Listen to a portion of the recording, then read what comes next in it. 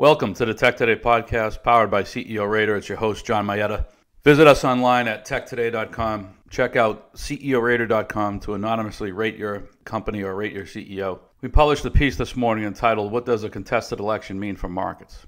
Because although it's not being widely reported, this election is being contested. There are multiple lawsuits outstanding, affidavits outstanding.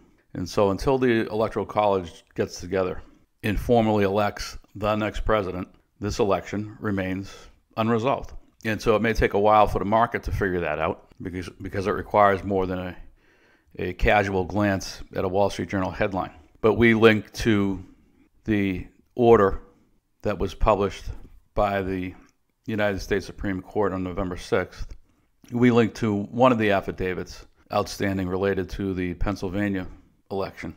And there are other signed affidavits outstanding in Nevada, one or two other states. And if you recall, it's not a perfect proxy, of course, but if you recall the 2000 Bush-Gore election, whereby Al Gore brought a case to the Supreme Court, that took 37 days to resolve. So a resolution could be a month or more away.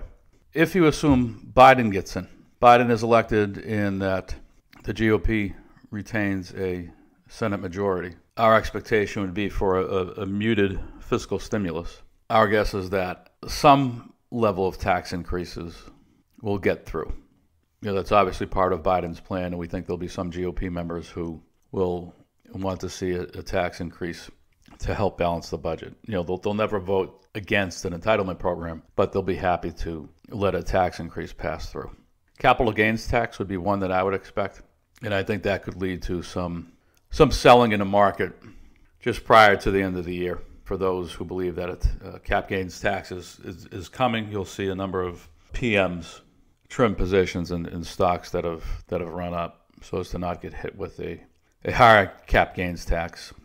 I think the other thing we're reminded of this election cycle is that the pollsters remind me of the credit rating agencies, whereby they provide favorable ratings to their clients, the issuers. In this cycle, even with the Fed backstop, you would have expected, for example, a number of fallen angels to be higher. And much like this election, the pollsters, most of whom are affiliated with the Democrat Party, the wide margins that they predicted obviously did not come true, as we told you was unlikely in our earlier article from last Monday entitled "Tuesday's Election Will Be Closer Than What the Polls Show." That was not difficult to predict. So more volatility ahead in our view as this election sorts itself out, as we imagine the media eventually is going to have to start covering this stuff. That's all for now. See you next time.